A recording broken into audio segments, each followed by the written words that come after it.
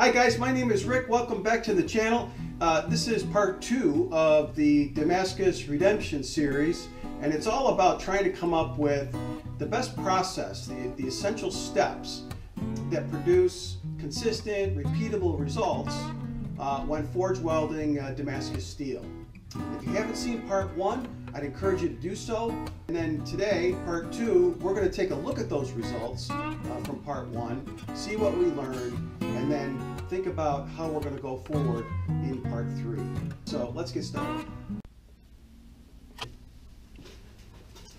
Okay guys, here's all the various billets. These are the 3 billets that were put together in the first video. This one I mentioned before. This was one of the very first billets I put together. I didn't videotape it, but this was the one that I left in the fire too long and created a nice hunk of volcanic volcanic charcoal.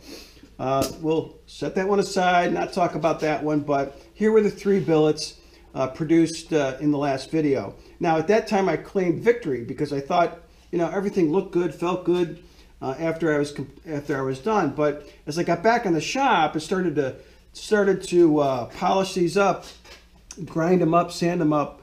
I noticed there were some gaps, significant gaps in this one, which then as I picked at it, the whole billet delaminated.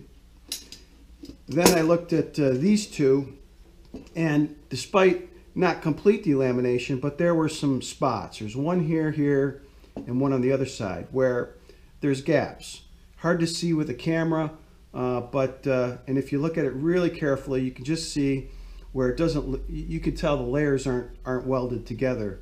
This one was the best one. I didn't have any gaps on this side, but as I looked at the various layers over here, I could tell there's 2 spots where it didn't catch in terms of the weld.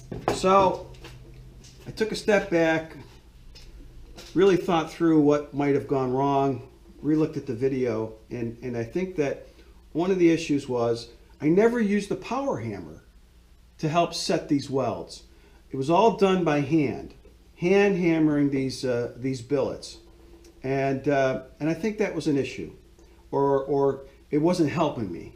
And so I decided to go off, make up another billet using all the same processes that I used before, but with one difference, and that's using the power hammer.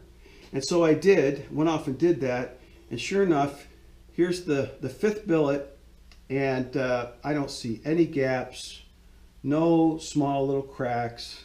All I see is one solid piece of, in this case, 9-layer Damascus. So I'm excited about that. Now, like I said before at the beginning, I'm really looking for something that's consistent and repeatable process. So what I am going to do is I'm going to do a 6th billet, and that billet I'm going to follow these 7 steps. All right, so here are the steps that I came up with. Step 1 is sand each one, shiny clean, wipe it down with acetone each layer.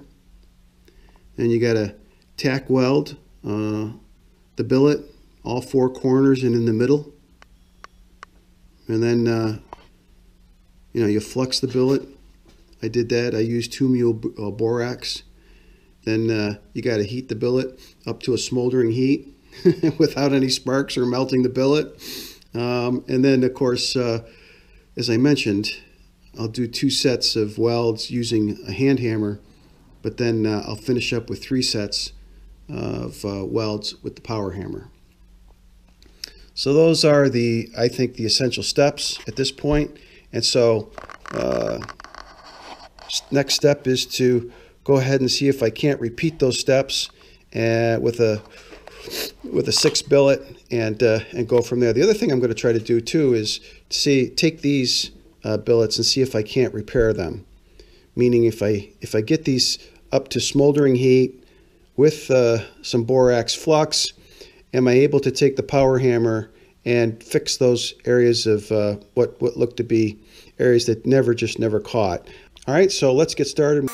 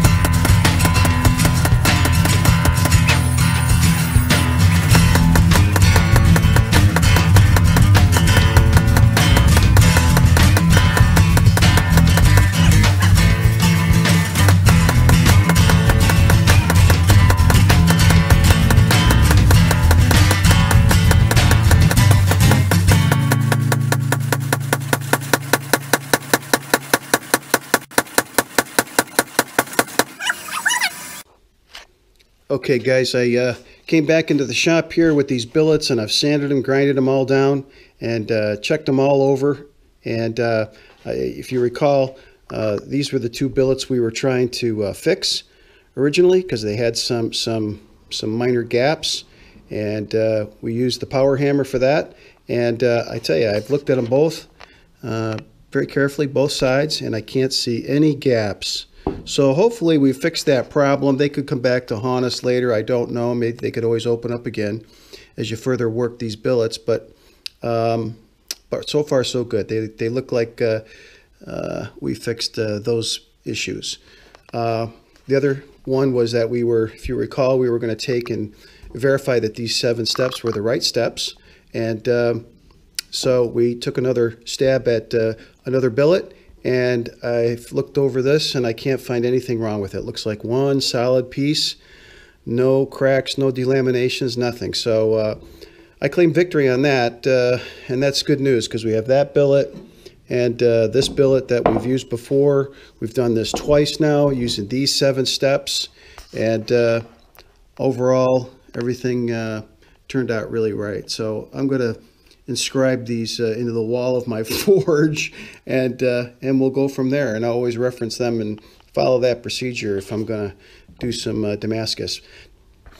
Okay, guys. Well, the next step is to start to combine these billets and further work them up to about 100 layers of Damascus, and that'll be happening in part 3. So stay tuned for that, and we'll be back again here soon. Thanks, guys.